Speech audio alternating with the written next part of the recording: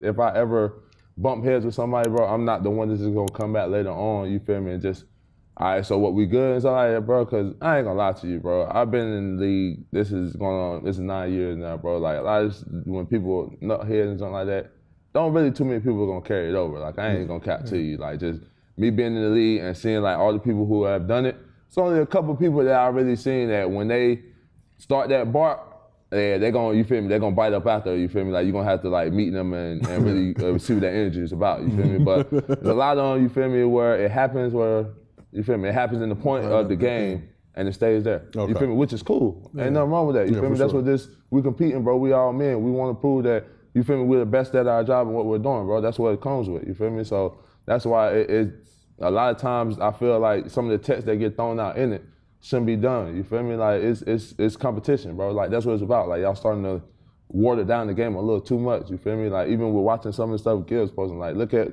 them 80s and 90s days. Like a lot of people ain't playing in that era, bro. I don't care. You feel me? So a lot of people in this game in this era not playing in that, bro. Because you can get hit on it any time, bro. Yeah. Like there's a lot of people that ain't about to go out here, you feel me, and go up playing up and down that bar not knowing they can get hit on, bro. Like it's just being real, bro. You feel me? But I'm cool with that. Fine was $100.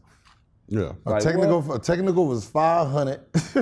Second 100. Second was 500. So of course they're gonna hit you for $100. I can hit anybody for $100. Come on, like you hit somebody now, like yeah, you're gonna get game an extension. That's like 180, like something depending on what your check is, bro. Like, but I think that was the whole goal, and the reason I have the problem with the 80s and 90s, you're trying to say we're soft when we're just adapting to the rules. Right. But we're bigger than you. We're stronger than you. Yeah. So you don't act like we can't take the hits like that you guys were given. Yeah. Like we played street basketball. We grew up playing the same game. Just in the NBA there, we get rewarded for like, okay, I'm gonna get fouled here. If you take out that, we will stop. Right? If you say, all right, put hand checking back on, we adapt. You start letting the bigger guys start hitting people will adapt. Right?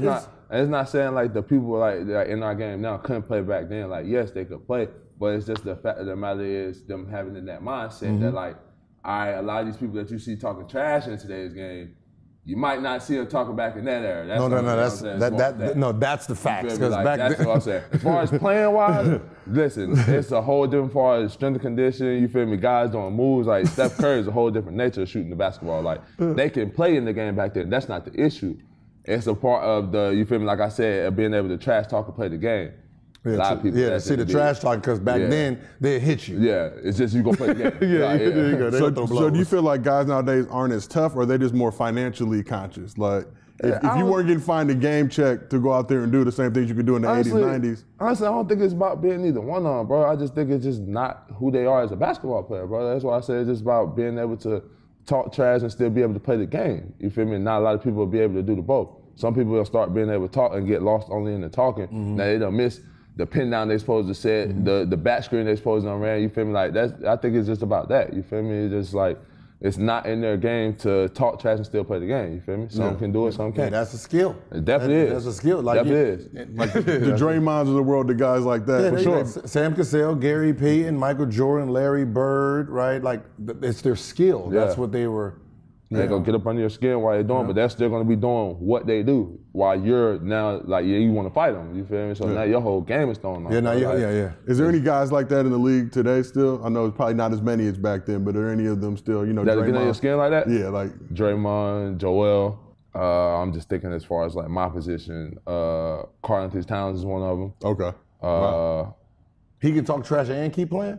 From my perspective, I've seen him do it just with, you feel me, him being with Minnesota, you feel me? As far as like them transitioning throughout their whole team, you feel me? Now it's other atmospheres. And the only reason why I'm saying it is because I know Pat. You feel me? Me and Pat. Like, so like, he's able to, that's what Pat gonna bring out of people. You feel me? Like, that's how he is. You feel me? So like, that's. He gonna help him out a little bit. That's what I'm saying. You feel me? So that's why he was able to still keep him in that game for him. You feel me? So while brother still be able to go out there and do the antics and stuff he was be able to do. You feel me? And Karl-Anthony Towns, I would more so say he does it more so with his play.